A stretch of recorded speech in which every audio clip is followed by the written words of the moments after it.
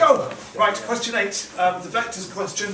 Oh, we need to show that we're given these points and we're told that we've got a quadrilateral ABCD. Show that AB equals AD. Now, the first thing to note here is that this isn't saying that the vector A to B is the same as the vector A to D, because if it did, they'd put little arrows over it. This is saying that the length of the line AB is the same as the length of the line AD. That's the first thing you've got to get. So this is to do with lengths. We need to find these vectors first. The vector from A to B. Remember with vectors, to get from the point A to the point B, in vector notation, what we think of is we go from the point A to the origin, and then from the origin to the point B. So we need to go backwards from A to the origin, and then we need to go from the origin to the point B. So the vector AB, what's that going to be? 2, 2, and -4. And the vector AD, again we're going to go from A to the origin, and then we're going to go from the origin to the point D, which is 1, 6, 3. And this time this gives us -2, 4, and 2. And hopefully we've already spotted, although these two vectors aren't the same, they all, both of them have components of 2, 2, and 4 in there. So when we come to work out our lengths, which we actually have to show that we're doing, the magnitude of that one and the magnitude of the other one, we need to calculate both of those things to actually get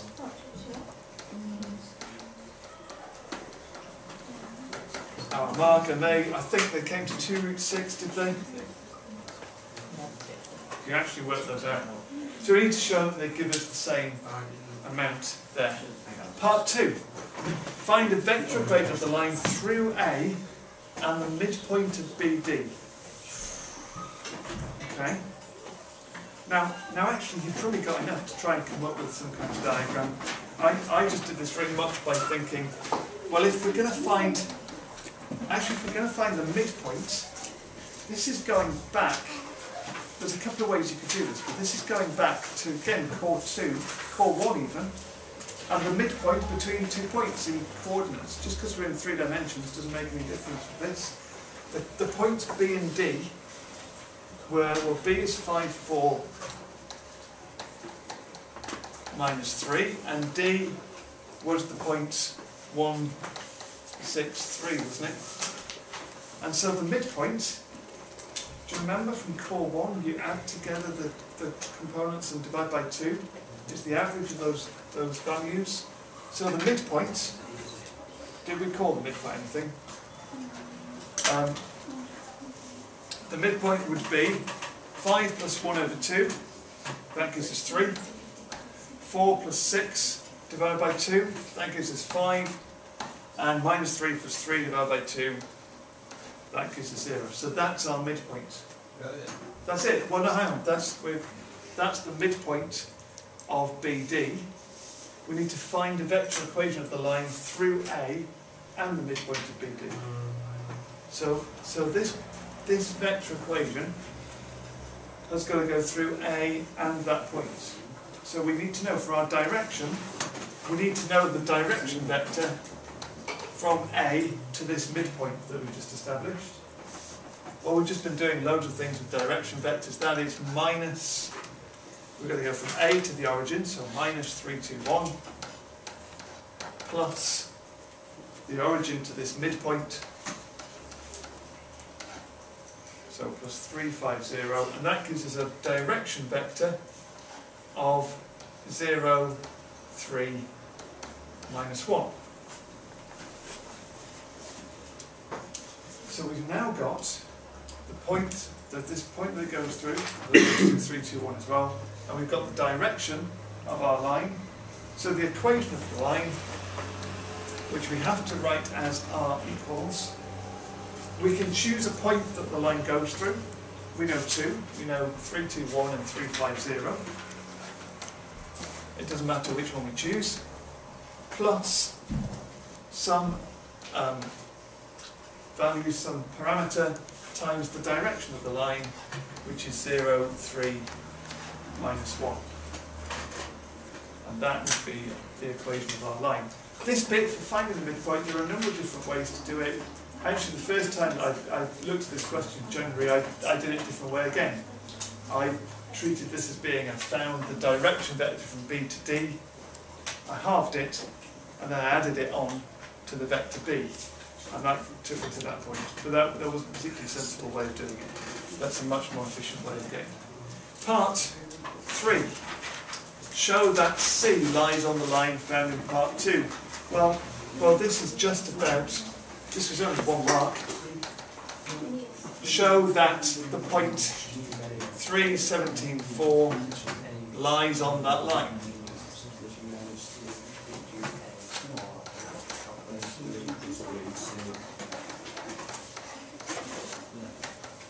So that that's true. All we need to do now is to find a value of lambda that satisfies all 3 of those components.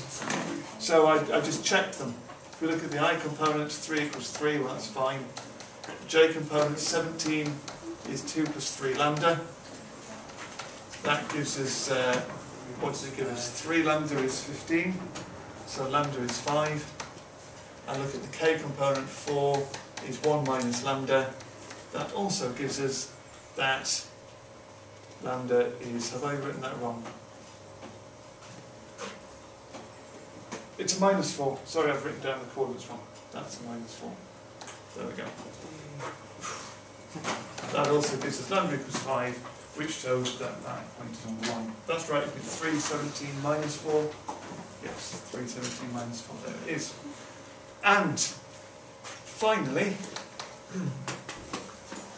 what shape is it? Well, let's think a little bit about what we had. We had the point A, and then the 2 lines that came from the point A were the same length. That was the first thing. We had 2 lines from A that were the same length, going to the other 2 points, which were B and D.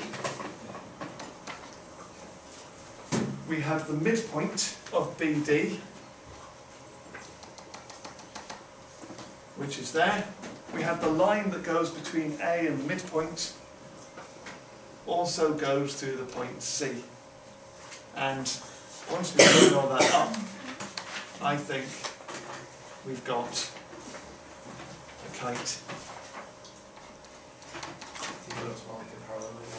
So that's, you really think it looks more like Oh, my diagram looked like squares. Right, So yeah. that's never kind of It also apparently looked like a rhombus in a number of cases. Jack said diamond. Jack said diamond. Yeah. Yes. It's a kite.